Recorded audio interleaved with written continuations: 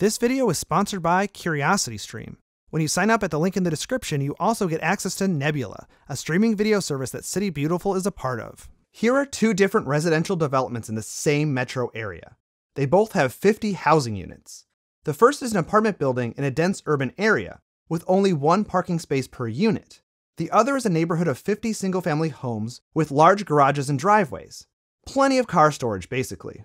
Which one of these developments, with the same number of households, will have the greatest impact on traffic in the region? Intuitively, you might think that the neighborhood of single-family homes would have the greater impact.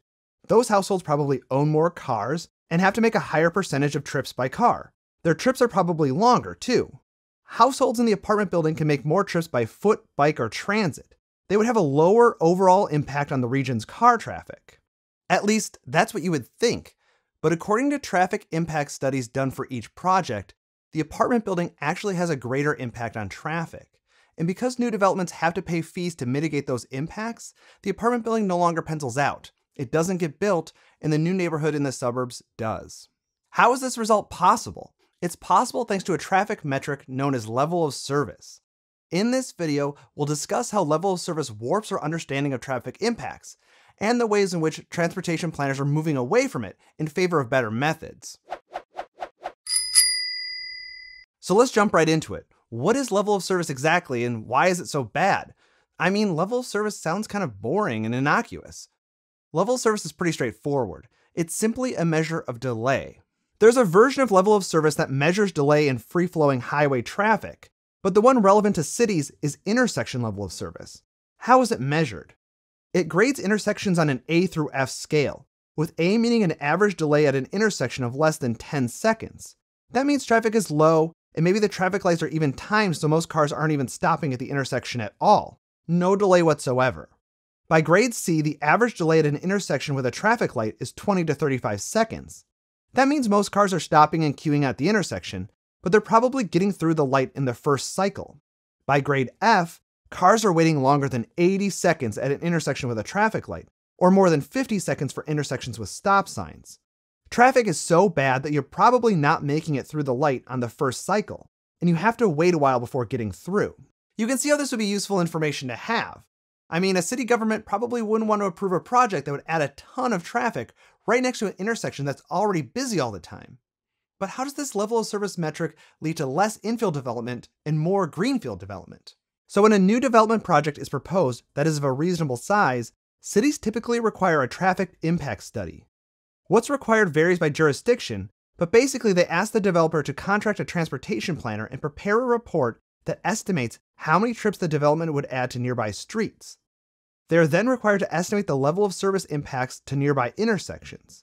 Cities need to know this because they charge developers fees to pay for needed infrastructure upgrades. If a new apartment building would add enough traffic to turn an intersection from an LOS-C to an LOS-F, for example, the city may require the developer to pay for a widened intersection, or new traffic signals, or something else to mitigate the effects of this new traffic.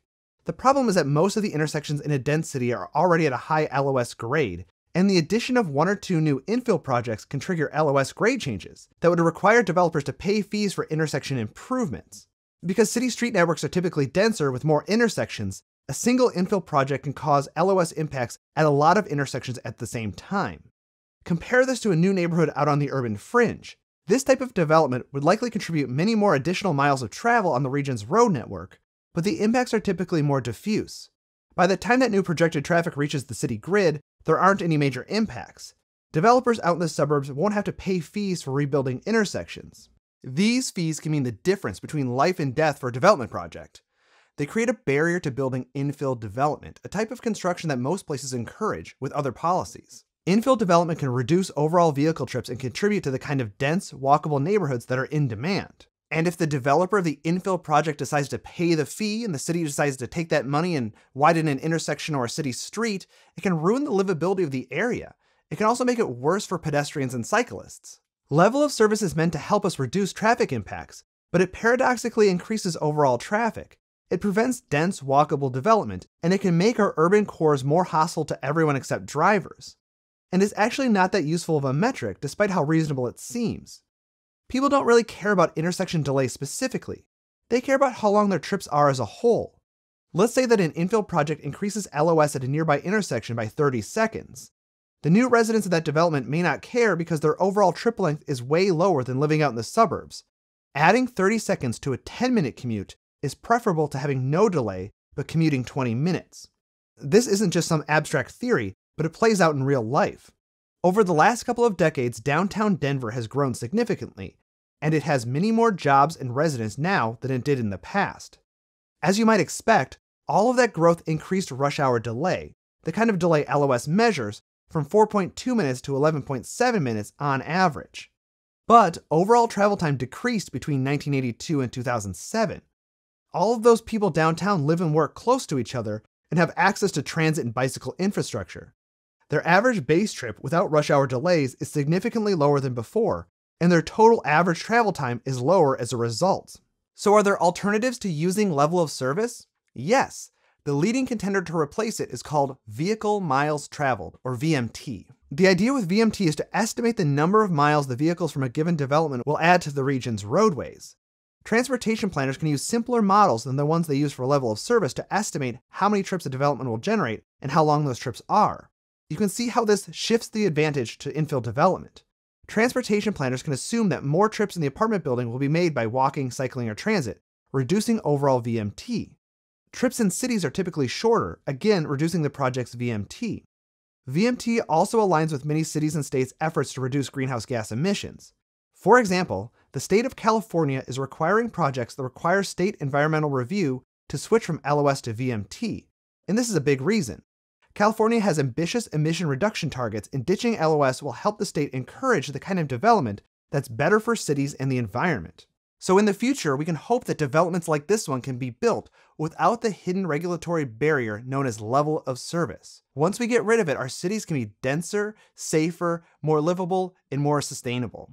A while back, I did a viewer survey, and it told me that quite a few of you enjoyed the great YouTuber Tom Scott. Guess what? It turns out that Tom has produced and released a new Nebula original series called Money. It's what I would call a game theory game show. Now, all of content on Nebula is great, including my own 2 Nebula originals, but Money is just excellent. My wife and I started watching and immediately got hooked. We binge-watched the entire series. It features other YouTubers as contestants too. Money is well worth your, well, money. A subscription to Nebula starts at just $3 a month or $20 a year. In addition to Tom Scott's original, you get exclusive content from all sorts of fantastic and thoughtful creators, like Real Engineering, Minute Physics, and Tierzoo. And like I said, I have 2 Nebula originals for you to check out. One is on the history of the city of Rome, and the other is on the show Parks and Recreation.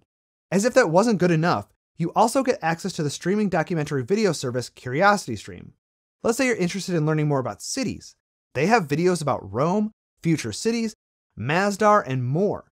And all of these documentaries are really high quality and included in that extremely low subscription price. So please consider signing up.